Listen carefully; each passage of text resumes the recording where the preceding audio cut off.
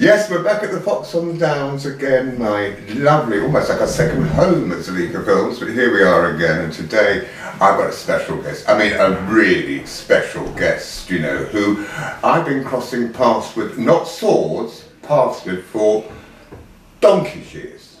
I mean, we go back, we're going to work it out in the conversation, but it's someone I've known through equity, from all sorts of things, from local radio, and many other things that we're going to talk about now. And that, of course, is the fabulous, wonderful Mjka Scott. Thank you.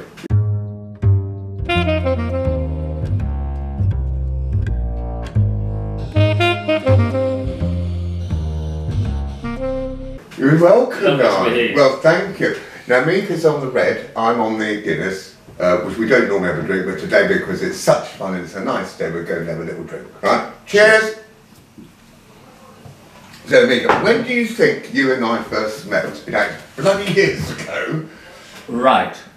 Well, I believe it was, I think you were working on the tour buses. Yeah, that is a long time ago. That is a long time ago, and I think that's when I met you. Mm-hmm. Because you used to come to some of the do's we had, if I remember rightly, wasn't it, when you came down and had a few drinkies with us and all that sort of business? That's right, yeah. Because I used to do a lot, we remember back in those days, did a lot with the mayor's That's right, office yes, and all that. yeah, yeah. So we always wanted personalities. Yeah. They didn't want me, they just wanted personalities. So I would say, if it were, because I did that for 6 or 7 years, and of course I went through several mayors. That sounds dreadful, doesn't it? And they said, oh, we want to do it, can we have a bit of a do? So we'd always organise something at the local restaurants. And I remember, I think you came, Betty used to come too, to all those, because you wanted people with a bit of fun. You don't want just the canapes, dry roasted and the odd bottle of Prosecco. No. You wanted people that's going to be funny, witty and all that, and that's what you certainly were. So that's a long time ago now. But I believe that's when we first met. But because we crossed paths, that's what always makes me laugh about you, in the fact that seeing you, because we all seem to bump into each other in the street. That's right. Importuning for an immoral purpose, no less, if you know what I mean. But we do that, and it's always, we have a little bit of a kiss, how are you, and all that, and just get on with the day and all that. So what are you doing now? What are you having for your tea?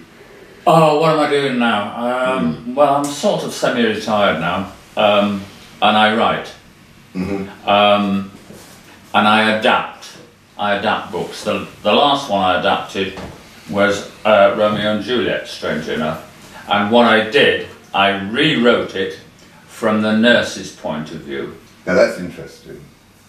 And I actually did the show. Yeah. At the Fringe about 2 or 3 years ago. And it was just me and Juliet. And it worked very well. It worked very, Not very for well. Leonard Whiting inside. He was gorgeous from the film. So you had an Olivia Hussey with you and you played the nurse. That's right, yeah. That's a bit Meg Jenkins, isn't it? Well, yeah, considering, I mean, I've done Romeo and Juliet, I was thinking about it on the way here. I think I've done Romeo and Juliet about 4 or 5 times now.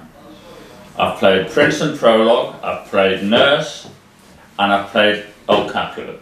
Oh, wonderful. I think he's a wonderful character, actually. I think he's an absolutely wonderful character. Yeah, I'm great. I enjoy Shakespeare. I mean, the only one I was in was Midsummer Night's Dream, and I played Snout the Tinker. Ah, right, yeah. You know, with the chink and all that. And I've got great affection for that one. I mean, it's gone through many phases. It is tremendous. It's a tremendous one. But how many other ones have you done? Just not. I've done Midsummer Night's Dream. I did that as a rehearsed reading at the Marlborough. And that was really great because we just sat there with pads on our knees. Our lines were down there, and you just got them off. It was wonderful. Yeah. And I can't remember what I played in that. I think I played one of the 3 mechanicals, but I can't remember which one. Probably was Titania. No. My Oberon. No, it's a great show, isn't it? But I noticed last night I was just thumbing through the detritus of BBC television, and they're actually showing a lot of their original complete works of shows on last night. How'd you like it? Yeah, I found it As You Like It's not one of my favourite shows. No. And I found it rather hard going. But I thought she was marvellous. And bless her, she's not with us anymore. But when I was at Watford, Angara Rees was our Juliet. Such a married to Christopher Casanova. Sorry? Was married to Christopher Casanova. Yeah. From Duchess of Dukes. That's right. He died too young. She died too young. That's right. I had a letter from Anne Haggard when I asked him. They'd just done.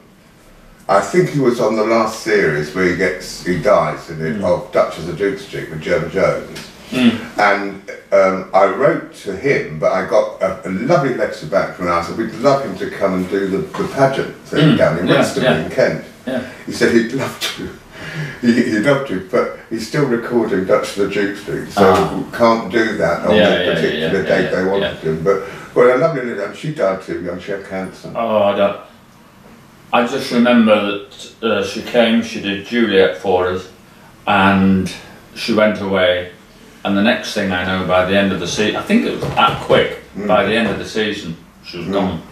And the husband had pancreatic cancer. Yeah, you know, I believe so. There's a lot of that about. Yeah. You know, when you think about. I remember bumping into that lovely, rather sexy Patrick Swayze in a lift. Oh, right.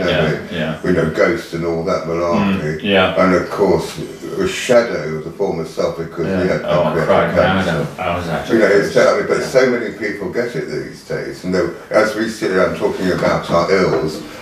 We're not very good on our pins, are we, Mjka? Not at the moment, darling, but we're working on it. You know, you've got the same problem I've got, and I don't mean Vino Tinto.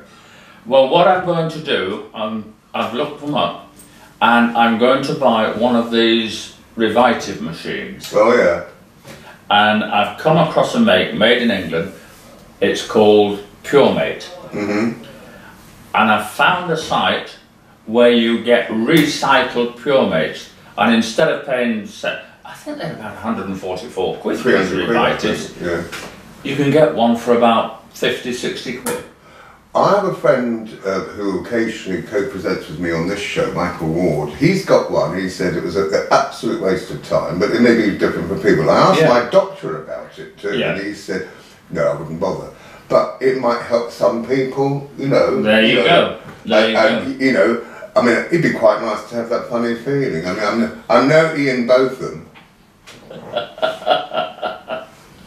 Hopping about, I think, you know, ended up with all those problems at feet, you know, doing all those runs back and forwards at law. Yeah, so you've got a similar problem, neuropathy.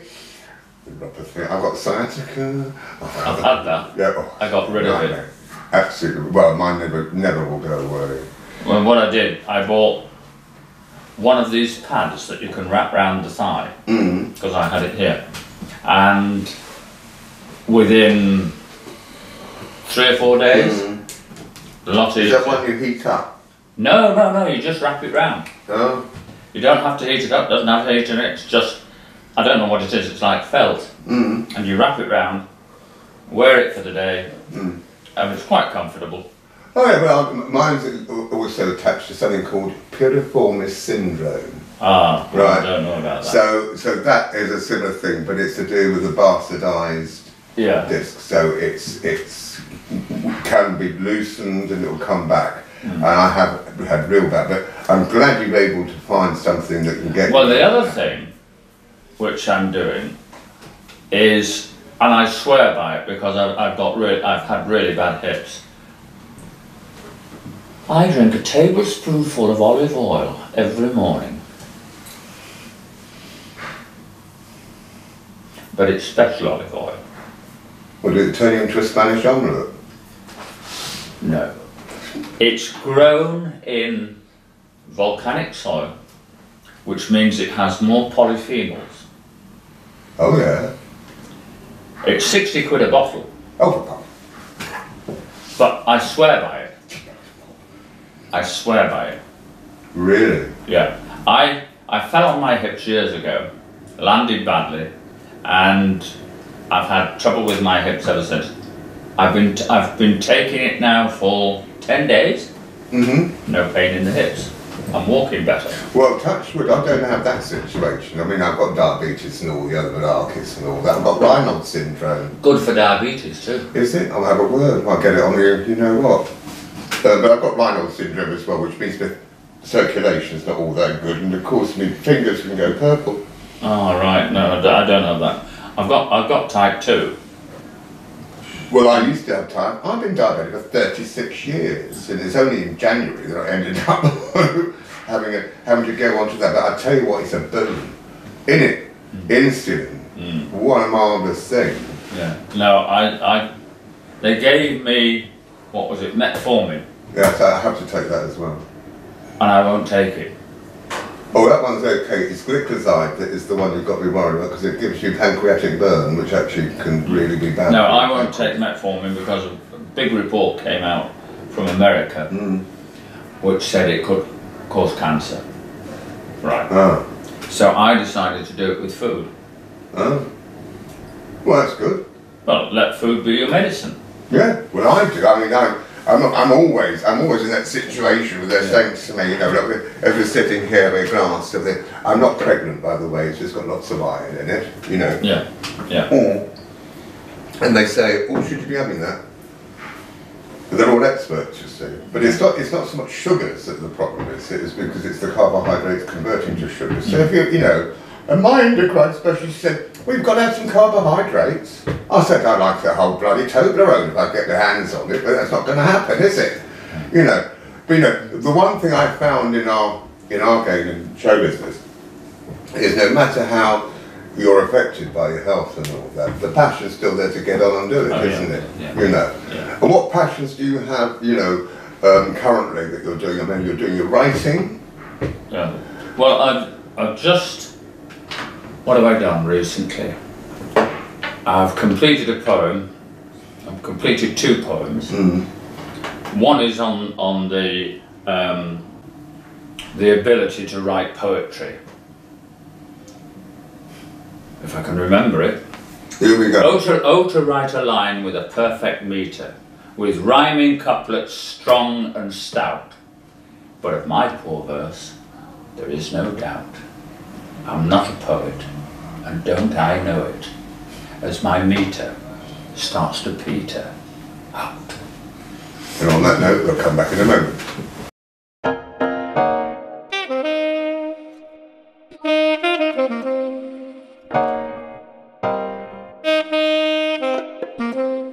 And now we're back. Hello, Mjka, here we are again. Again.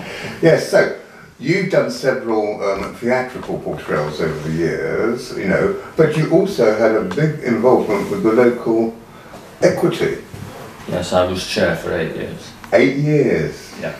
I have to thank Equity. Really?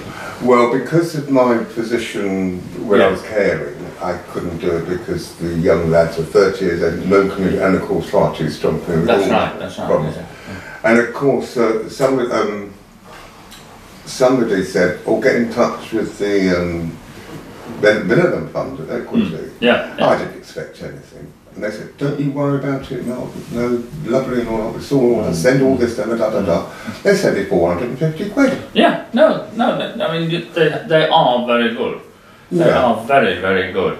A couple of years ago, when we had COVID, they had a terrible run on the Benevolent Fund until they literally had no money left. And Ian McKellen walked in and gave them £40,000. So they could continue. What a great actor. Oh, yeah. Worked with him years ago. Not very keen on Vicious, but it has its moments. It's all a bit over the top. I mean, it was a good cast, but my God, they play it for laughs, didn't they? They played it. Francis Editor was hilarious in it. And that young lad who was in it too. Oh, right. I don't know whatever his name is. No. He has something attractive about it. I don't know quite what it is, but it was, you know, you think, oh yes, I can see why Derek and Ian are sort of, it's Ash. Yeah. Do you know Violet and all this? So you became quite repetitive, but it's good fun. No, but I do know people like the Active Benevolent Fund, that's another one that I'm in contact with at the moment. Yeah. That's been hard work. Yeah. And of course Penny Keith was involved with that, and she walked out. Yeah, I know, yeah. But I still have their cards, their Christmas cards. They sent me a list that went last week, and I'll choose what I want and send the order off, and I'll have my Christmas cards. I don't do Christmas cards anymore. I think the only person I do a Christmas card is my dad. Yeah, well that's fair enough. You know, but I think it's the one thing I like about Christmas. Cards. Sitting down, writing the cards, and getting them off. Yeah. It's the one thing I love about Christmas.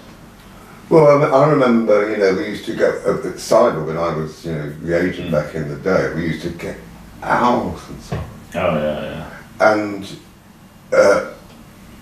I was saying to Amanda, how the hell are we going to afford to send all these people cards? And of course you did the, clients and all that, you did that. And one or two casting directors, you did that as well. Yeah. And then you know what it's like, you get a card and you go, who the hell is that? I've no idea who the hell that is. And then sometimes you can't even read, you have to look at the postmark. Well, who lives in Scunthorpe? I don't know. Do I know anyone in Scunthorpe? You know what I mean? It's that. But it's a joy because, I over many years I played Father Christmas. And it's the one joy I do, this is the kids. Yeah. But at the end of the day, and it would be a good job for me now because all I have to do is sit down. Yeah, that's right. That's right. Yeah. But Christmas, I don't really do Christmas. I mean, they always. Well, I'm not a big Christmas fan. In fact, my neighbour, who was new to the block last Christmas, and he was keen to sort of make friends and all that, and I came out of the door. He was sitting on the bench, and he said, "Happy Christmas." And I turned to him and said, "Fuck Christmas." Well, they used to say, you must love Christmas. I said, when you've been doing this since the middle of November, right through the 24th, if I see another bloody mince pie, I'm going to vomit. But I love it for the kids. Yeah. Oh, I mean... And bring families together, that's lovely. I mean, I love doing panto. Panto was fabulous. And you don't see yourself going back to panto with your hits and all your other bits and pieces? But it's that time of year, dear. I know it's that time Never of year. too late. I know it's that time of year, but I've come to the point where I think I'm more or less now semi-retired. And my writing is coming more and more to the fore. Doesn't stop you though from being in a film, does it, Stevie? Well, I thought, as it's you. We could ever know. we did one recently, which was purely an impro, based on, sort of based on Baby Jane. Yeah. I did it with Betty, John, and of course he's the old performer lying in bed with his old makeup on and all that sort of, looking like shit. And of course I come in as the carer. And it was just an improvisational thing, just to experiment with it. It is amazing what you can bring out. Waiting. Empty. Is that the only thing on your mind? Well, no, there's quite a few things on my mind. Yeah. I got your lotto. Well, I got your cider. I got nothing on that. And they didn't have you taking drumsticks. I got your half chicken, so you have to lump it. Afraid you want one of these now, didn't you? Oh, that'd be lovely. Thank you, dear. You are good to me, I don't know who else will be good to me as you are. So I said, who's the name? He said, we haven't got any names. I said, God for that, because it gets to the stage now where all the other cast members have a lower pay because they're paying for this arse that used to read the weather on the box or something like that. And then you've got people that, who are far more competent in their certain roles to do it. Why would children, it's their first exploitation of themselves going into theatre and all that. And all they're seeing is people off the box. Well, my first panto was at Chelmsford. Chelmsford. Yeah. And I used to have to do a chase. I used to have to chase the hero, down the centre aisle of the theatre, and leap up onto the stage. And of course I had kids in and everything. And they were all against me and all for him. I don't know how it happened, but I was running down after him one day, and suddenly all these bloody hockey sticks have appeared. The kids have brought their hockey sticks and cricket bats in with them.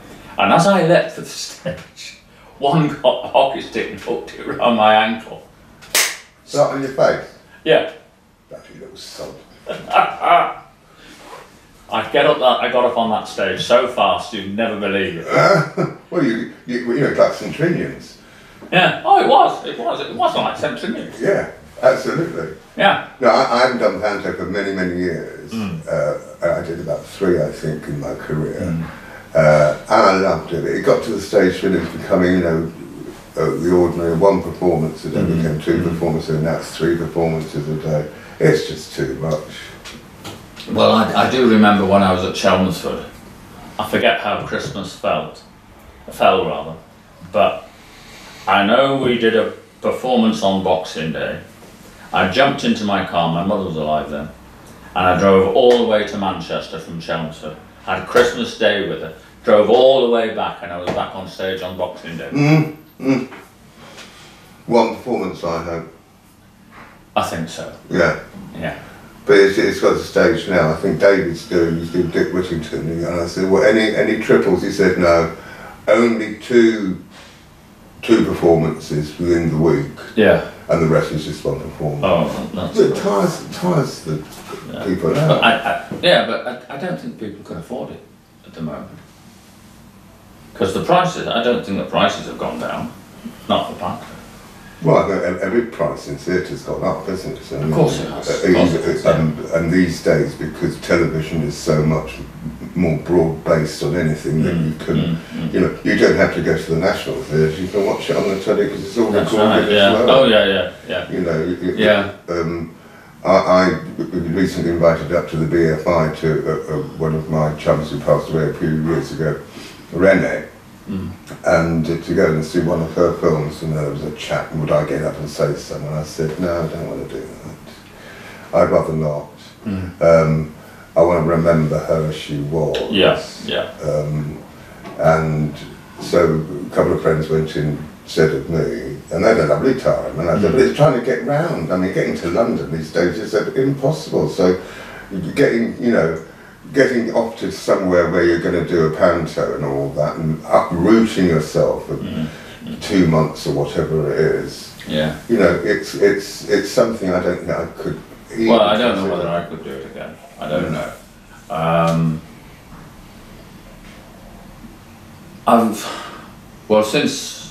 Since I had my stroke, and you know the balance has gone. I've more or less said I don't think I could go back on stage at the moment. I can go back on stage sitting. Sitting. You know, if it was a sitting play, I could do it, darling. No problem. It'd be marvellous in Abigail's party. you could play Sue. Sue's been vomiting again. Oh, I could do that. Yeah. Oh, yeah. No, I'm the same, because when it comes round, I mean, working for this lovely man Stephen here and all that, he's always very understanding about my mobility problems and all that. And I'm called at the last minute to go and do a shot and all that. And half the time he says, no, you can sit down. Well, somebody said to me the other day, they said, look, why don't you get a stick and it would be much easier for you? I said, I'm too young for a stick. I've got several sticks down. The one I use at the moment is my mother's. Oh.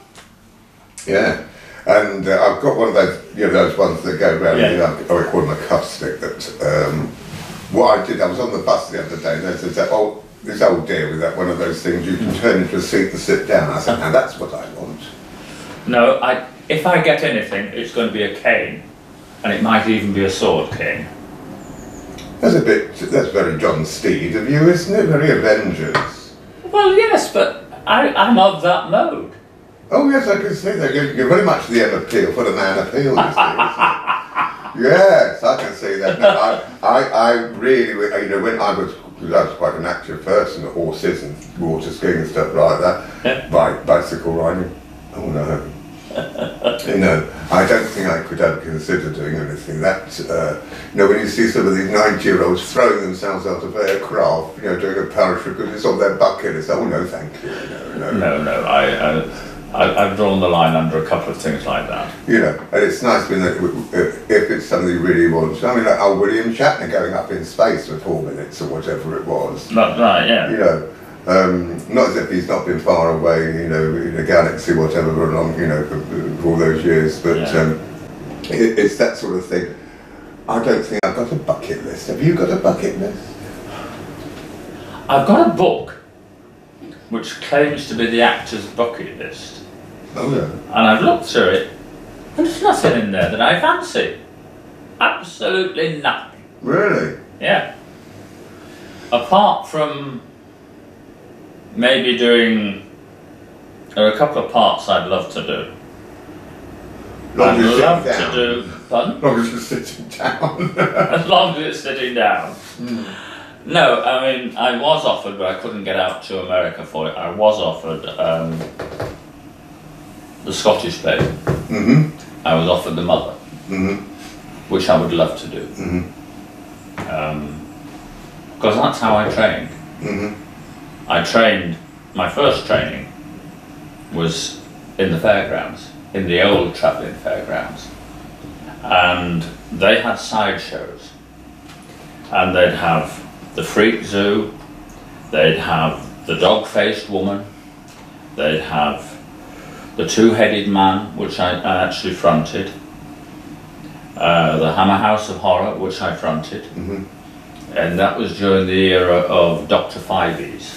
Oh, Dr. Fives, yeah, with Vincent Price. Yeah. Oh, that was But I made one mistake when I was fronting that. I was on the mic, spieling away, and I said something totally out of context, and I said, if this show doesn't frighten you, come up to me and I'll take you around the back and I'll frighten you. Well, within minutes, to me, this old woman leapt up, wrapped her arms round me and said, take me now, take me now.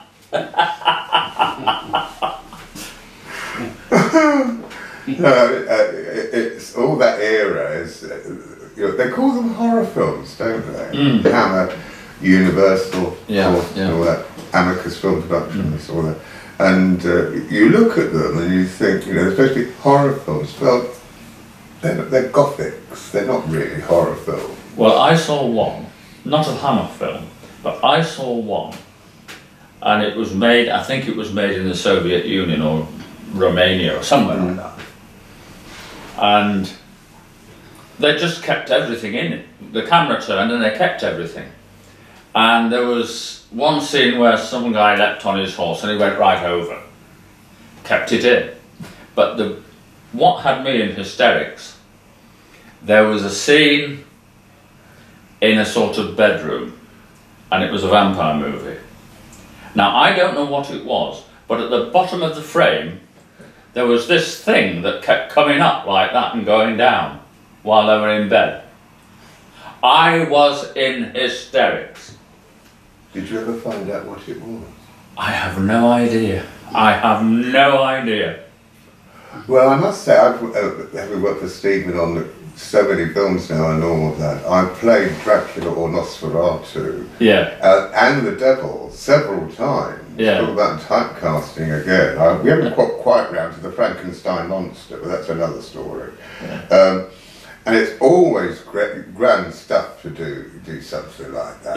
It's wonderful. And, I do enjoy it. I wouldn't have thought, considering Dad's neighbour was Peter Cushing, that I'd be appearing in gothic horror films, which people do these days. And you look at some of the horror stuff today, you go, what? It's all a bit naff. Yeah, I know. I know. They've redone the TV series of the film and the book. Well, there was Interview with the Vampire, and that is just. I haven't seen that, but I remember when I was about 15 or 16, there were all these really horror films coming out, And I remember one. It was called Camp on Blood Island. Oh yes, yeah, I remember that one. Yeah. You know, people getting their heads chopped off and all that kind of thing. Oh, that was horrific. Yeah. That was really horrific.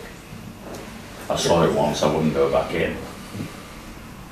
Well, I remember when I was very, very young, when The Exorcist came out. Oh, gosh, yes. I went to see that, and I was in my early-ish teens, I suppose. Yeah, yeah. And I knew the Oxford Cinema in Whitstable. Yeah.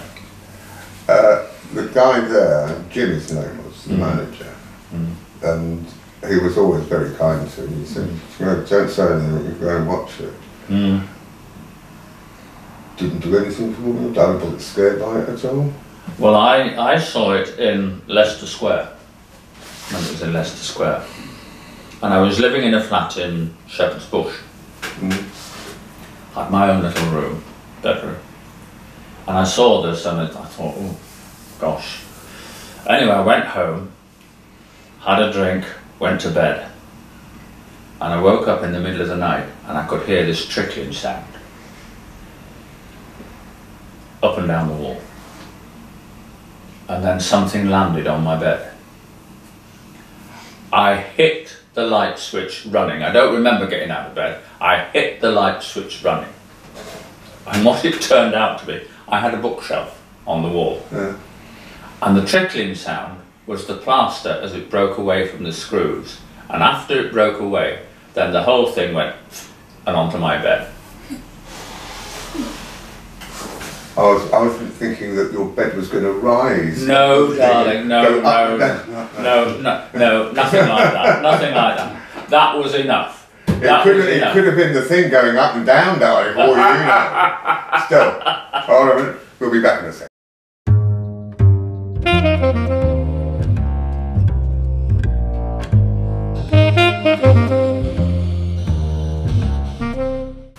And welcome back, here we are again. And we're joined this time, yes, by an old stalwart of mine. We go back a long time. I call her Betty, a lot of people call her John. You've been called many things after many things over the years, haven't you? Definitely, yeah, lots of things. But the wonderful thing Mjka and John have is they've appeared on stage together. Yeah. Now, come on, spill the beans. But I once did a play years and years ago, and it was written by two women. They were a couple, and the title of the play was Peter, Pam and Wendy. Lovely threesome. I can't tell you what's going through my mind. It'd been nothing like the play, I can assure you. Was it funny? No. In a word, no. It was semi-serious, but we did it on a rake stage. And they brought up, they said, we've got the furniture, we'll bring the furniture. And all the furniture had casters on it. As you were shifting your way through into the audience. So I'm busy nailing pieces of wood. To stop it, walk up. Yeah. Huh? I did a play in Notting Hill, in a community centre there. And I was playing a police inspector, and I had the full rig on, the full uniform. And I'd come on, and I came on one night, and there was a hell of a bang and a crash from the back of the auditorium. And being Notting Hill, two druggies had got in, and they were sitting on the floor by the back wall. They saw me come in full uniform, through the door like you've never known. Yeah. I love it, I love it. That's great. It's times like that when you want to have a camera there, Yeah, don't you? yeah. Thinking, so I'd love to see that again. But my favourite story is an American story. And it's, I don't know the name of the play, but it's about this play, and the lead character, halfway through, makes an entrance on a donkey. Now the donkey was brilliant. It hit its marks every night, no problem. Anyway, one night, it hit its marks, it stood there, and suddenly it sneezed. Now, if you've ever seen a donkey sneeze, you know what's coming. Its snout was covered in green slime. And there was one young actor in the crowd, and he piped up, "My lord, would you like me to wipe your ass?" The whole house went up. The whole house went up, and they tried and they tried and they tried again to get going again. But the house wouldn't let them. They were just falling about, and they had to shove the performance. Well, that's what you want, you know. If the play's a bit napped on, also put something else in it. You never know, you might attend, some family with the audience in those days. You know what I mean? But I personally don't do stage at all, and I think it is like Betty. It's retaining the lines is very difficult, and I admire someone who can do it. Absolutely. Oh. I used to work with somebody and they had a photographic memory, which in weekly you needed, because you've got one on and you're rehearsing the next one, and as you know, and I always struggled with lines. I didn't get my lines down until the 4th or 5th rehearsal. I just couldn't, I had to get into them. But this person had a photographic memory. But a week later, after the show was over, if you asked him about the lines, couldn't remember a thing. Couldn't remember a thing. Extraordinary gift, actually. Oh yeah. I mean, I've done several films with Stephen and all that, and he's very kind. As long as you get the gist. Yeah. Well, I mean, I'm a fan of Strictly, and I was reading something about it the other day, and Tess is always on her lines, no problem with her. But the other one, she makes it up as she goes along. Gloria Winkleman. Yeah. You can tell that. You can tell she does. Yeah. It's not a show I watch. I mean, although it's always has some incredibly nice looking chaps in it. Well, they do, yes. Yes, I must say, Yeah. And I just don't know how they work it up. I did see a glimpse of it last night, which was the Halloween one. And I couldn't stop laughing at the 4 judges dressed as they were. One was the Wicked Queen from Stoke Pine. Yeah. They put a lot of spooky things in there, or so-called spooky things, but I get really annoyed with that. It's just childish. Let's get on, it's about the dance, let's get on with the bloody thing. No, I admire all of them. About the only thing I would be able to do is to push and do the time warp. I don't think I could do anything else. Don't you? Dancing yourself doing a tango now. And as for the rumba, well, those days are gone. Darling, I used to belong to a church social group, and we used to hold dances in the local cinema. And I became an expert at the Velita. Right, how about the Velita? The Gay Garden. Oh, yes. Oh, the Gay Garden. Gay Garden. Oh, the Gay Garden over there. Well, being from a Scottish family, we used to do that back in the day. The Gay Gardens. I couldn't do it now. Wouldn't have to do it now. Joe, just go up and do a video of the Grey Gardens. You can still laugh about thinking people drinking gin. Sort of flipping round and chucking yourself around the room, isn't it?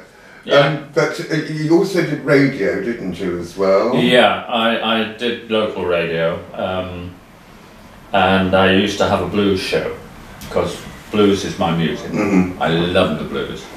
And the interesting thing about blues, historically, they started at the beginning of the 1900s, really. And the first major blues singers were all women. The men came in later. It was the women who sang the blues, not the men. And I've got some, in my collection, I've got some examples of that. Yeah. But you don't do that anymore, because I used to do a radio show too, but that's gone. That was years and years ago. Yeah, I just got fed up with it in the end. I admire people who can do things like that for eons and keep it fresh, and that was what I was always worried about, keeping it fresh. You know, I used to have a co-presenter in, and I said, in the middle of this blues program, she'd just come in, and I said to her, I said, oh, by the way, I don't know what your favourite music is. Do you know what she said? The Monkees. Good old Davy Jones. One of my first crushes too. Yeah. Oh no, but I used to just leave it to my producer to put the music, because I wouldn't listen. No, I always picked it. I always made up the program. I got sorted out the running times, all that. Yeah. And then what I would do is I would go in, I'd hand the whole lot over to the engineer, and I'd just sit there and do the program. Yeah. Because I knew what I was doing. Yeah. How long was the program? An hour. An hour. Oh, right. No, my show only went out on a Sunday, and it was 3 hours long.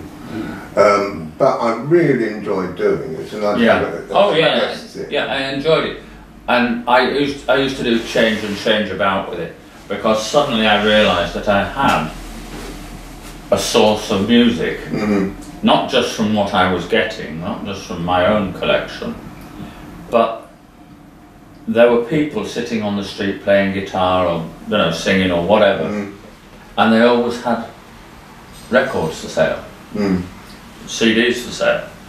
So I used to do a feature in the programme, and it wouldn't be blues necessarily, which I called Off the Streets. And I'd play their CDs, or a track from their CD. Wonderful. Good. It's a good opening gamble for people, isn't it, as well? Because but these days anyway, you can go and do a blog and this, that and the other and all that, and all these people on YouTube and all that sort of, good for them and all that. I just think we're saturated these days. Oh, yeah.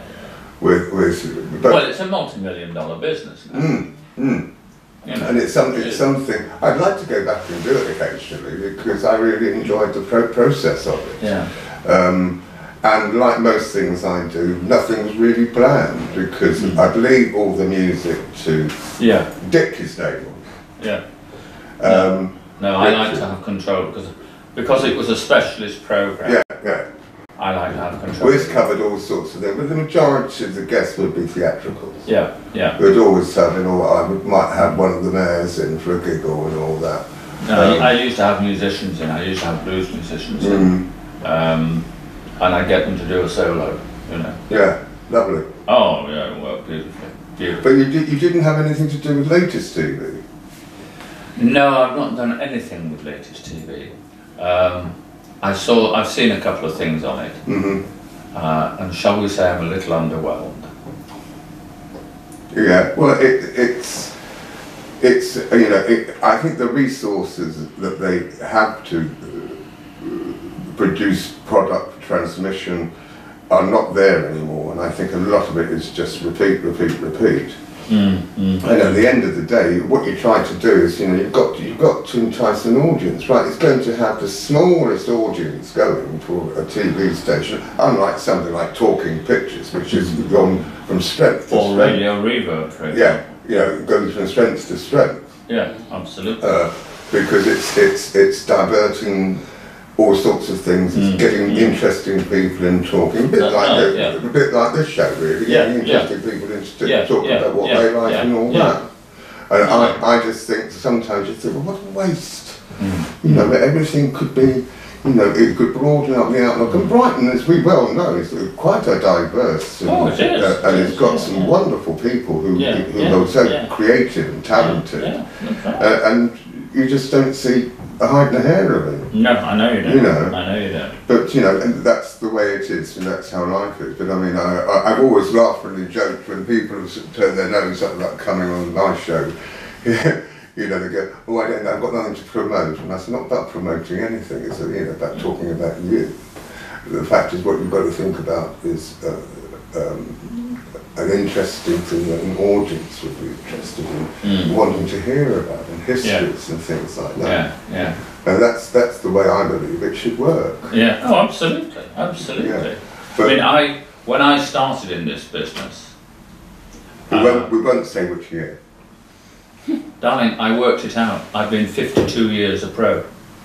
Ooh, that's a long time. I can just about beat you. Really? If you include when I started at the age of 4, Okay. that will be 59 Yeah. years. That would be. Okay, fair enough. But yeah, but off and on. Yeah. Oh, sure. I mean, You can't be in a situation where, you know. I mean, as I say, I didn't go to drama. Well, I did go to drama school eventually. Always been fascinated by physical performance, stage performance, and that magic space between you and the stage, which everything sort of comes across. Yeah. You know, if you get too close, you can see the paste jewellery, you can see, and it goes. But if you're at the right distance, it all looks brilliant. It is. Yeah. It is. Yeah. I remember I was at Watford. I've done 3 reps. I've done Chelmsford, Watford and the Dukes at Lancaster. And I was at Watford and we were doing Romeo and Juliet, of course, the only play I've ever done in a way. And I was an ASM in those days. And so it fell to us to do the opening scene and the fight which opens Romeo and Juliet.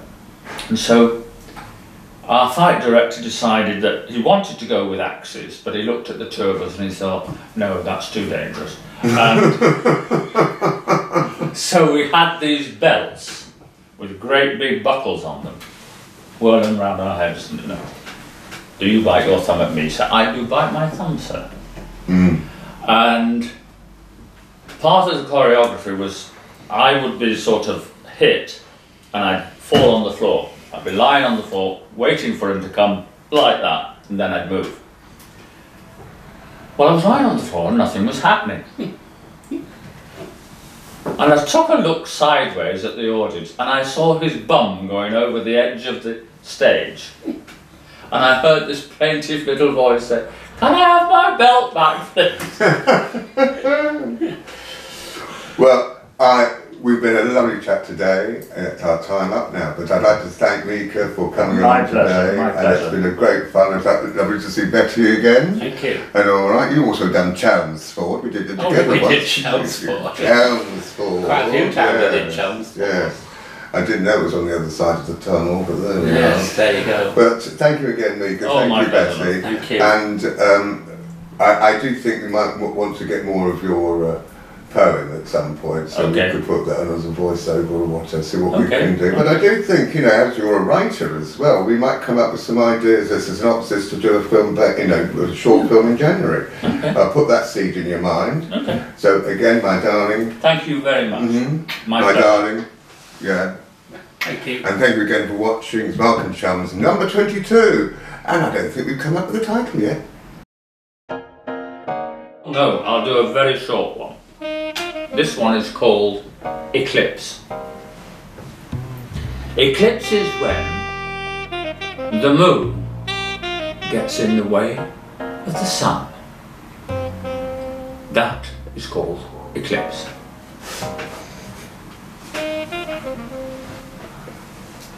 That was short and to the point. It was, wasn't it? It was very nice. Concise.